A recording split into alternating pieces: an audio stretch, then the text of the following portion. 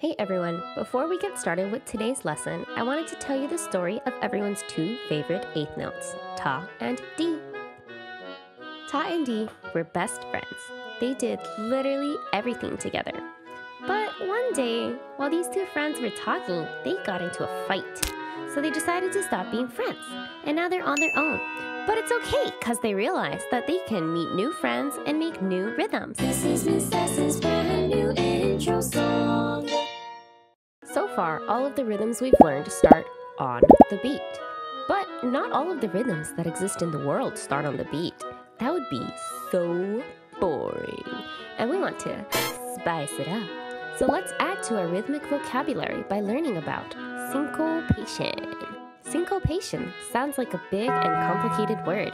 If you look it up in the dictionary, or Google, the definition listed is of music or a rhythm characterized by displaced beats or accents so that the strong beats are weak and vice versa. That sounds hard.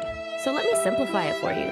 That just means that in syncopated rhythms, at least one part of the rhythm doesn't start on the beat. So here's an example of rhythms that start on the beat. This is what it sounds like when we play just the parts that are off the beat. Isn't that spicy? Here's an example of the most common syncopated rhythm we see. I like to call it a quarter note sandwich. In this rhythm, we have a quarter note sandwiched between two eighth notes. The eighth notes are the bread, and the quarter note is the delicious center. That might be ham or vegetables, whatever you eat. It's fine. Here's how we would play the rhythm using takadimi syllables. First, we write down the syllables for each note. So we have ta, di, ta, di. Then we figure out which eighth notes the rhythms fall on and only say those syllables. So if I look at this, I notice that a rhythm starts on the first ta, the next di, and there's no rhythm that lines up with the ta after that. So we're just gonna not say that one. And then after that, we have the last D. So we're left with ta, di, di. Now, if we use the number system of counting, we would do it like this. First, label all the eighth notes like this. 1 and 2 and.